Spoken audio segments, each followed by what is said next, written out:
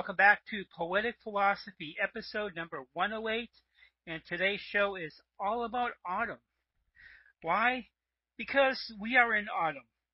Those of us who have 4 seasons in their year understand the truth of the season.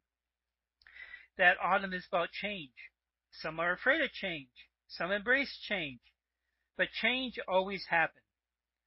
We try and live one way, and sometimes we find we've traveled down the wrong path. But a path is a path.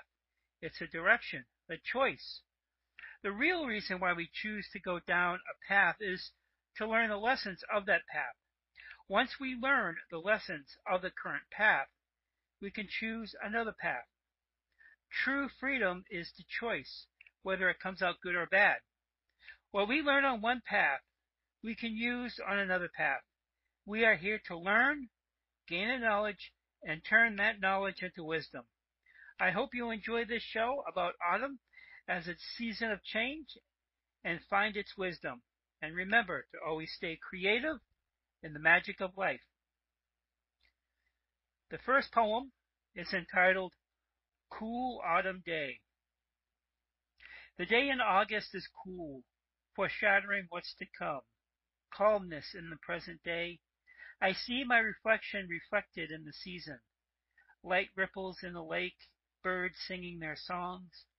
Ducks glide on the surface. I too do my thing. Tree looks down and sees this scene. Bench next to the tree waits for humans to do the same. They're stuck in their fear.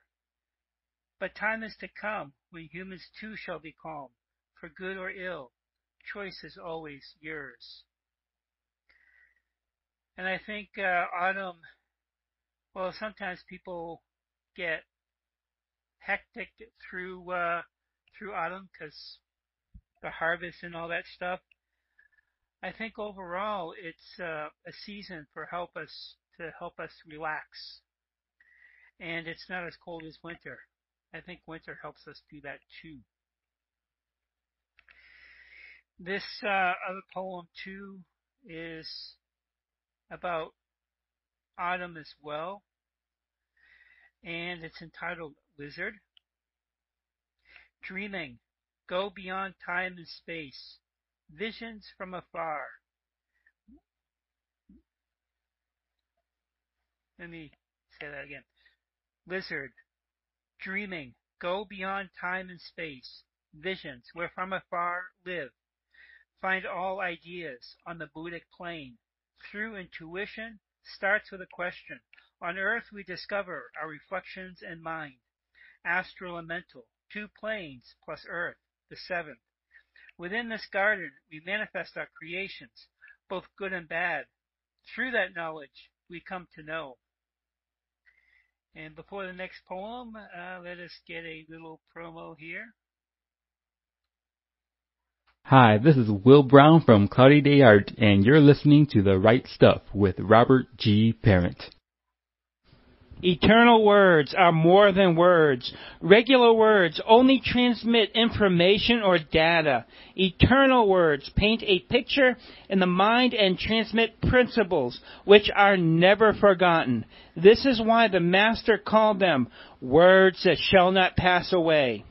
This book contains numerous eternal words, words that shall not pass away from the memory of the reader.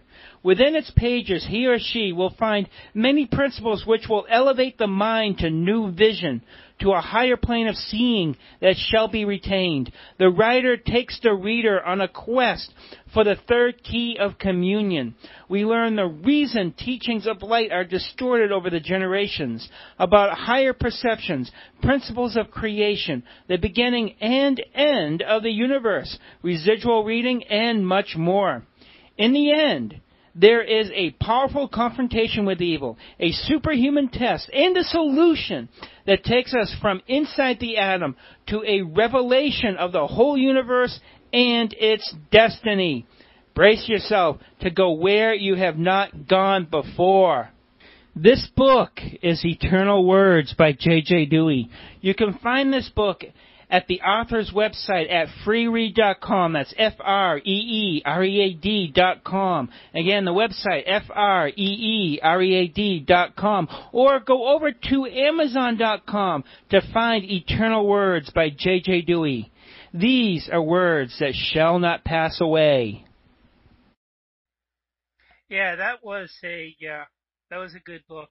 I definitely do recommend people to read it.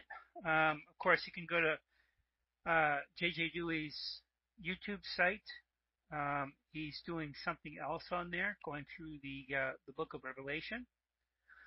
Cloudy Day Art, Will Brown. I don't think he's doing Cloudy Day Art anymore, but you can find him over at X. And now the next poem is entitled An Autumn Day. Gray, puffy clouds overhead create an autumn mood. People move to and fro. Some notice, some don't, and some just enjoy. The autumn wind plays tag with the leaves, while others gather in the corners by concrete steps, brick buildings, and simple wooden fences. Some leaves just play with cars, as they do move on their own journeys. Others play on lawns with children in their acts of innocence. Tree and squirrel do prepare for the winter's frost. Children return to school. Parents prepare for winter's treasure. Autumn's truly a busy season, as everyone does what they do, or even just to enjoy the autumn. And we all find a way to enjoy autumn. Get out there, take a drive in the country, take a look at go someplace where the leaves change, because that's really something wonderful to see if you've never seen that before. The last poem is entitled What If? I wake in the morn, a thought comes. Am I still sleeping in intensive care after my heart operation? Is all this a mental construct, a dream created by me? All I see now, yesterday, and tomorrow, even these words I write and rewrite. I dreamed last night, recreating my room. What if this was one of those? How do I know what is really real? Maybe that's what life's all about. And that was the last poem, and that's just something to think about. How do we know that this is real? There's talk about the afterlife dimension, and some even say that's the real life. And where we're living now is the dream world, where you can still get hurt and killed and all that fun stuff.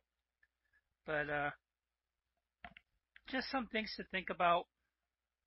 Try not to get too anxious out there on your journey, just in case this is only a dream. And, next time someone pisses you off, just say, this is only a dream, and relax. Anyways, just some thoughts to think about. Hope you listen to the show many more times. Listen to the poetry. Go out. Check some trees out. And, of course, stay creative in the magic of life. And autumn is definitely an awesome season to get creative in. So, write a song, paint, write a poem. Thank you for listening. Have a good day. Powered by Cast Blaster.